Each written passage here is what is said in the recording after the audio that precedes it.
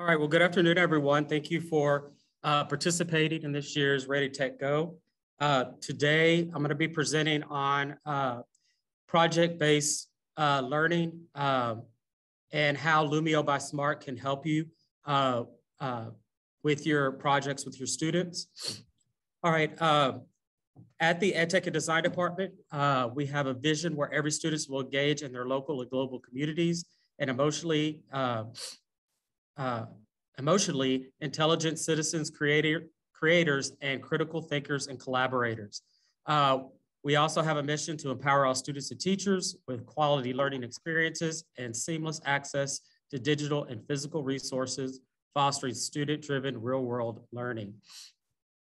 We also like to, when we do these presentations, give the teachers some indication of how this can help you with T-tests and your evaluations.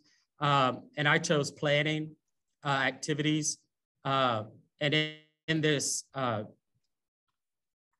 of it, it's the teacher plans, engaging, flexible lessons that encourage high order thinking, persistence, and achievement. And so I think we'll hit on a lot of that today with this presentation. My name is Jeffrey Schauberger. I am an EdTech instructional specialist here in San Antonio ISD. I have my email there. I will place that in the chat at the end as well. Just a little bit about me.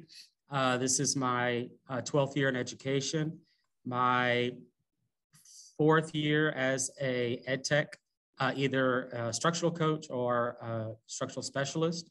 I did all my teaching in Houston ISD, and I moved to San Antonio where I got my first tech position. So today's objectives, the teachers will be able to create digital activities to support and enhance PBL using Lumio by Smart. And we'll also be looking at promoting the 21st century skills with tools to create, collaborate, and think critically. All the things that we really want our students to get out of our lessons that we teach. For the agenda, we're going to start off by just doing a little explanation of PBL, project-based learning. Then we're going to look at Lumio and Smart. And then we're going to go into how Lumio Smart can benefit your projects with your students with planning, student research, assessment, critique. And then I'll have some resources for you at the end to help you get started to implement Lumio and project-based learning. I will say this before we move on. This is heavily centered around just information. So if you're not familiar with Lumio and you get maybe a little lost, I can recommend a beginner kind of session for you. But this is really going to highlight and showcase different ways that Lumio can help you with project-based learning. So we're going to go a little bit into Lumio, but the nuts and bolts we're not going to really hit today. All right, so PBL explained. Project-based learning and its essential elements can be transformed with the use of Lumio by Smart. With developing PBL with Lumio, students are able to perform productive research, collect outside information, and collaborate easier and faster with fellow students, teachers, and industry experts. You will find today throughout this presentation that Lumio is very versatile. So it is a great way for you to have students work either individually, they could work in small groups, or even in like a whole group setting. So it gives you that versatility with your projects. I know that a lot of times we think of project-based learning to be a group activity, but a lot of times you want to see the individual student create something on their own. So it gives you that versatility to have that opportunity to present information to students in different ways. So I always like to kind of give you the what and why. So the first video I'm going to show you here is basically project-based learning, some of the benefits. And then the second video I'm going to show you is the why we need to be using these types of teaching techniques with our students. So I'm going to show you the first one. Okay, sorry about that. My screen froze. So one of the things that I like to kind of present to teachers on the why we need to use project-based learning and other other types of instructional techniques is in the old school, they basically were learning factories. Everybody was lined up in a row. Nobody was talking. And it was just rogue learning, presented with information, and you had to regurgitate that at the end with the test. But in today's world, in our schools, in the new school, I guess I would call it, is the 21st century learning model, where kids they have flexible learning spaces, that they're able to communicate and collaborate with each other. They're able to work together to solve real world problems. And that's really what we want our kids to be doing, is doing that critical thinking, collaboration. So, because we all know that in the real world, when they get out of school, that's the types of skills that are really going to move them forward. This is one of my favorite quotes by John Dewey. And it says, "We will teach today's students as we taught yesterday's. We rob them of tomorrow." And I think that's very important for us to keep that in mind, that we always have to be innovative. We always have to have our kids be learning and growing. And so I think that's very key. And project-based learning is a great way to achieve that with your class. So a little bit about SMART, Lumio by SMART. Kind of a show of hands, or maybe thumbs up, thumbs down. Who has had experience with Lumio in their class this year, or have used it before? Do we have any users? Let's see here. Well, it looks like we have some that have, and some maybe that may be new to it. But Lumio is a great tool for you to use in your classroom to deliver lessons, to have kids interact with you while you're teaching.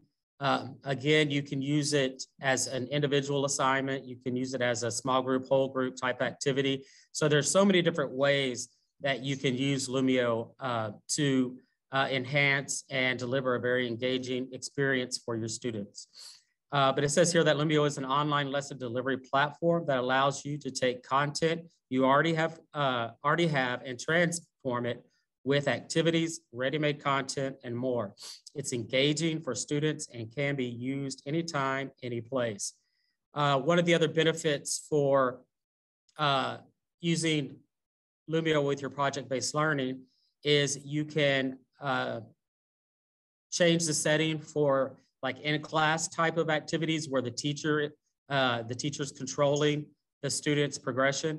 And then you also have the opportunity to change it to student pacing. So the student has the opportunity to work on the project either at home, or if a group wanted to get together outside of school, they're still able to work together on their project, which is very, very exciting when you're doing project-based learning, that communication and collaboration piece.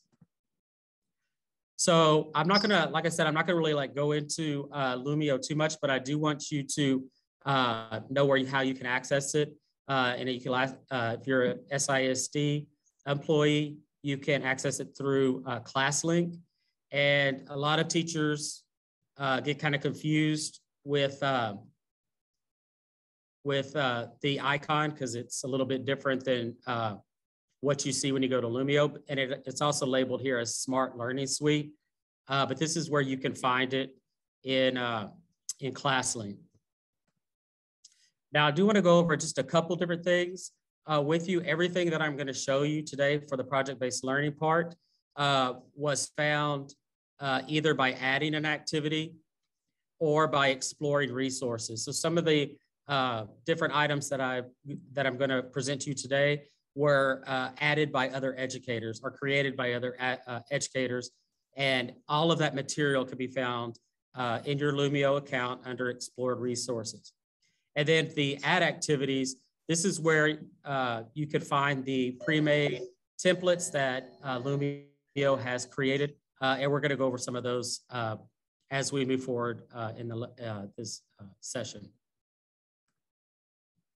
So the very first, so to add an activity, once you click on it, this is the page that you're going to see. And we're going to really be focusing on just a few of these different sections here. We are going to look at the graphic organizer, manipulatives, questions and reflection, activating prior knowledge. And then we're also going to take a look at the game-based activities and some of the instant responses that you can provide your students as they are working with their project. And then right over here is a picture of what it looks like if you were to explore resources that have been uploaded by other teachers and educators. And so I just wanted to show you that there's a search here. You can search by grade level, by subject, and it gives you a lot of good resources that you can use within your class.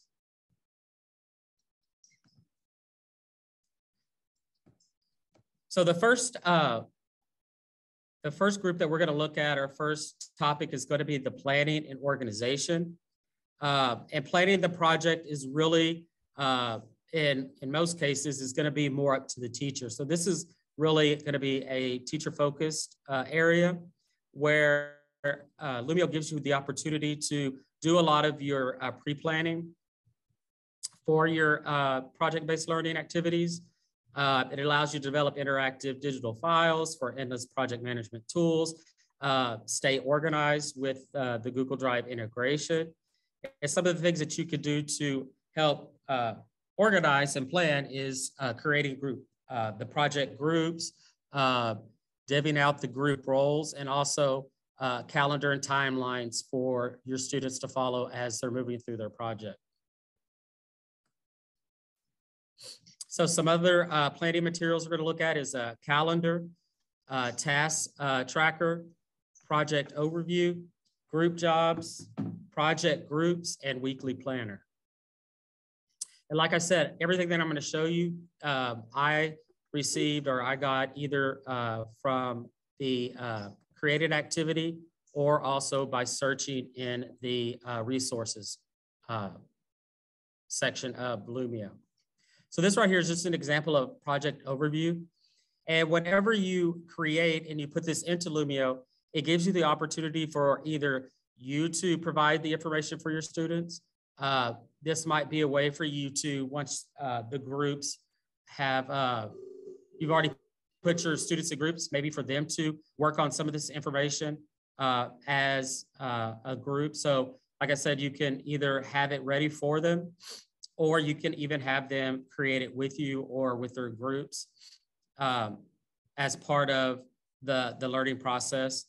But this gives you an opportunity for your project title, some driving questions that you may have, maybe the grade level or subject that they're going to be looking at, the time frame for the project, maybe a project summary, and the products that the students will be using throughout the project time. It is also good to create a calendar. So it gives, this is a template that I got from Lumio, and it has a section here to put everything that needs to be done, maybe some notes that the students can keep about their progress, and then of course a calendar that you can create for the individual project that you're presenting. This one right here is for you to create groups. And again, like I said, you could have either the information already prepared for your students, or you could send this out on Lumio and maybe have the students create this own. So they could create their group member or put their group members' names and what job that they've elected that member of their group to do. And then it gives them opportunities for notes. In Lumio, one of the features that I really like, especially with project-based learning, is it gives you the opportunity to group your students. And whenever you are sending this out to the students, you can send it out specifically to certain group members. So one, it helps you keep organized with your groups, but it also gives the group members a place that they can work and collaborate without the other group members being a part of that particular activity.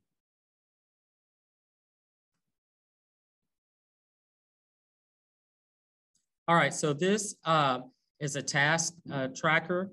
So again, you can send this out to your either individual or group members. and they can complete this and fill in information about the tasks that they're going to complete, the group member that is going to be in charge of that, and then a weekly timeline here where they can keep themselves organized. So everybody kind of knows what direction they need to go, what tasks that they have to complete in a timeline fashion.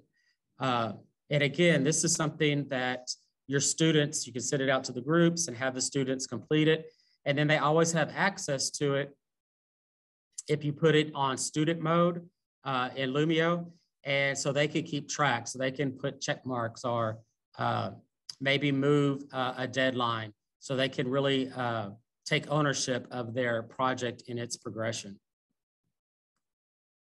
And then also one for your groups. So you can have all of your groups and the group members, the good way to keep yourself organized as a teacher, and also presenting the groups to your students so they know exactly who they're going to be working with. Again, this is always going to be a live document as well, where you can, if you need to go in the middle of a project, maybe change up some groups, or we always have, new students coming in, students coming out, and this is a good way for you to have that live document where you can update it and change it and share it with your students as well. And the last one here for the planning is the weekly planner. And again, it's just a good way to keep yourself organized and send this out to your groups to have them fill out to let the teacher know exactly what they're going to be working on, creating different timelines, and so they can keep track of the progress of their project.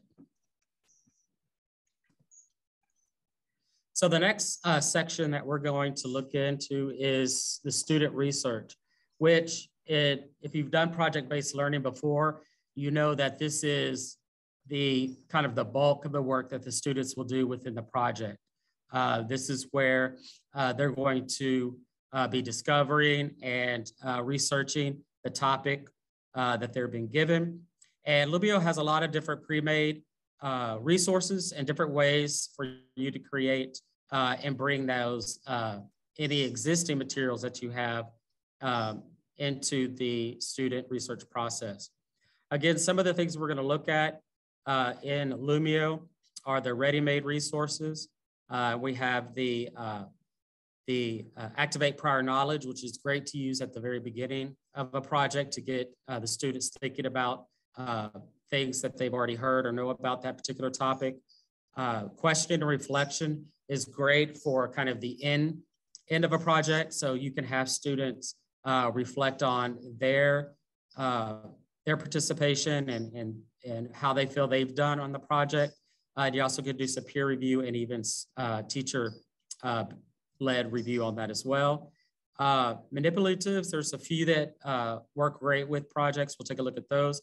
And then also, of course, graphic organizers are always a good way for students to keep organized and keep all of their research material in a nice, easy fashion for them to go back when they need to. So a couple of the ones that I'm going to mention here are pretty standard graphic organizers. All of these templates you can find in Lumio. They're already pre-made. You have the Venn diagram, Frayer, and also the tree chart. So those are some good ways for you to have your students work through research and learning about different topics. I'm also going to show you a couple more. So this is a template that is in Lumio. It's Cornell Notes. So if you're doing a project where they have to do some reading or lecturing, and this is a great way for students to do some notes and capture information that they can use later in the project. And again, the beauty of Lumio is you can have this as an individual worksheet for the students to work independently, or again, you can have it set up for small groups, or there might even be an opportunity if you're doing like a big Cadillac project where the whole class is participating, you can have this as a whole group activity as well. so they can collaborate together. This is just 6 block. Again, a good way for you kids to organize information about their project. And again, this is a great way for you to send us out to the group and have them work on it. And also they can add as they go. So it's a live document again, where they can keep adding as they are finding more information about their particular topic. And then content mapping as well. So this is a great way too, to have your students really look at a topic and kind of plan how they're going to present it, or what steps they need to take to complete their project successfully. All right, so this next section is assessment and critique. In project-based learning, it's very important that you give students feedback, that there's always the time for them to reflect and also revise their work. The first time a student completes a project, it's probably not going to be the end of it. With peer evaluations and teacher evaluations, you always want to give them that opportunity to get that feedback and then critique their work, and then provide them the opportunity to elevate their work with that information.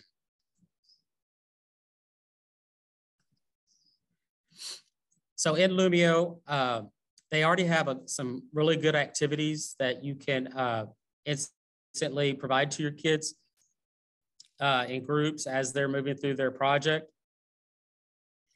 They have plus, minus, and interested, where students have to examine a topic by looking at the pluses, minuses, and interesting aspects of a topic. So this is a good way for you to get your students to start thinking about their research project. Or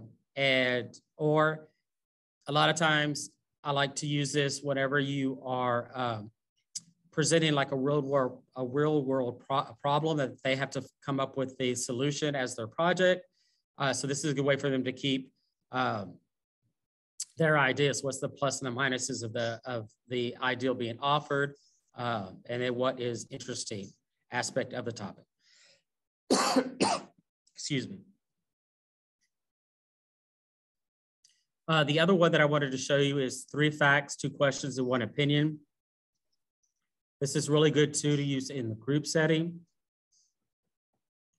for groups to kind of keep their research organized, being able to collaborate, excuse me again, I'm sorry, to ask questions and also offer opinions about some things that they have researched and found. And then also like this too, the response activities. Do you agree or disagree? So you can have, as a group is moving forward in their project, if there's some disputes, you can also use this as a way to keep them so they can organize and with their project as they move forward. And then also, how do you feel about the topic? So this is a good way too to get your students thinking about how their topic is going, what they feel about the topic, different aspects of their project and how it's going. So it's a good way to reflect what the students are doing within their group and their project. And the last section here is the assessment part. So this is where you can offer quizzes and gamification for your students in the project. In responses, you have the opportunity to create different quizzes and content, and they have different choices that you can, or question choices that you can provide to your students, like multiple choice, true, false, multiple answer, polls and opinions, and then short answer as well. This is also a good way to help your students with this new STAR format and things like that. So some of these questions are types of questions that they are kind of moving towards. So it's a good way to get your students used to those as well. And then with the game-based activities, there's a lot of different ways that you can add that gamification for your students as well. as a way to assess their learning. Are they picking up the different concepts that you are trying to convey to them through the project, making sure they're hitting those targets with the content as you're moving forward as well. Some of the resources I have on here, there's a couple that I want to kind of show you real quick. The first one is the getting started. So if you are new to Lumio and you just want to get some basic information of how to get started, I added this here. And if you click on it, it's going to take you to the Smart website where it gives you a lot of good information about Lumio and Smart. Right here, you have the getting started, the teacher guide, the Lumio toolkit, which is very helpful, classroom resources, and then also their YouTube channel. So you can look at some of their videos that they have to help you navigate the program and software and get your students connected and ready to go. They also have information about the Smart board and how that interactive display works with Lumio. And if your campus has smart boards or other interactive displays, then Lumio will work with them, and it really enhances the students' experience as you're working with the projects. And again, they have the Get Started guides, how it works with the board, your IQ toolkit, and then also some training modules and some other activities for you to look at as well, materials. So this would be a great resource, again, if you are new to Lumio. It also goes over the ready-to-use resources for Lumio. And again, this is stuff that the Smart company has created, and also other educators have uploaded into this resource center for you to research and look and find things that you can find useful for your class. And it also has some instructional integration information, things like active learning strategies, social emotional toolkit. It also has a section here for English language learners, which can be very helpful, and then also game-based learning. So this is a good resource on how you can use some of these activities in your classroom and for also projects. And then also integration with other softwares like Google, Microsoft, Seesaw, and more. So there's some information there as well. And then they have some Lumio resources for the classroom. I want to go back here and look at the Lumio Teacher Toolkit, because this has a wealth of information and different lesson examples for these specific topics. So you have game-based learning, you have English language learners, social emotional learning. So you have all these different professional development, AVID activities. And so it gives you a lot of different examples of lessons and things that you can pull and use in your class to get started. All right, so that really completes the information that I have for you today.